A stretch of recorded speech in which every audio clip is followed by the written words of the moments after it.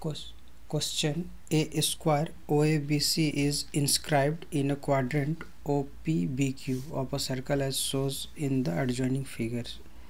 If OA is equal to 14 cm, so find the area of the shaded region. तो इस question पे हमें shaded region के area find करनी है और गिवन OA के जो डिस्टेंस है वो दिया हुआ 14 सेंटीमीटर और ये OABC क्या है, हमारा स्क्वायर है। तो इसमें आप क्या करो कि क्वाड्रेंट के एरिया में अगर आप स्क्वायर का एरिया माइनस कर दोगे तो ये शैडेड रीजन की एरिया इजी से फाइंड हो जाएगा। तो इसमें हमारा क्या है कि स्क्वायर का तो एरिया इजी से निकल जाएगा क्योंकि साइड गिवन दिया हुआ है, बट क्वाड्रेंट के एरिया को निकालने के लिए पहले हमें इसका रेडियस फाइंड करना पड़ेगा। मीन्स हम इस OB को ज्वाइन कर देते हैं तो हमें ये OB फाइंड करना है। तो in triangle OAB OB is equal to, इसमें हम पाइथागोरस लगाएंगे तो ये होगा OA square plus AB square और स्क्वायर होने से इसके ऑल साइड क्या होंगे 14 14 करके।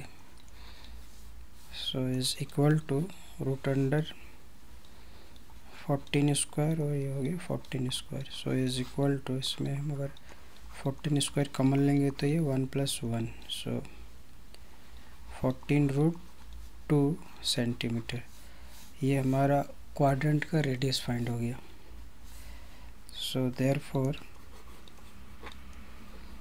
Area of shaded reason is equal to area of a quadrant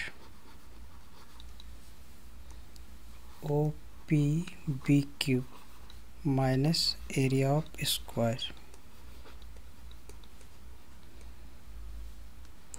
OABC। so is equal to area of quadrant का फॉर्मूला होता है 1/4 पाई r square minus side square means OA square. So is equal to 1/4 into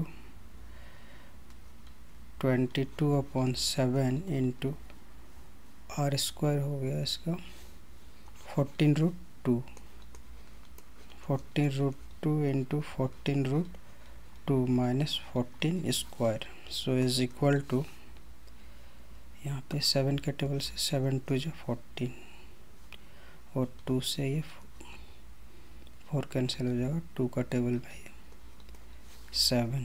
so is equal to 154 और √2 multiply करेंगे तो ये 2 होगा और 14 का square 196। So is equal to 152 into 2 is equal to 308 minus 196, so is equal to 112 centimeter square. So which is the required answer.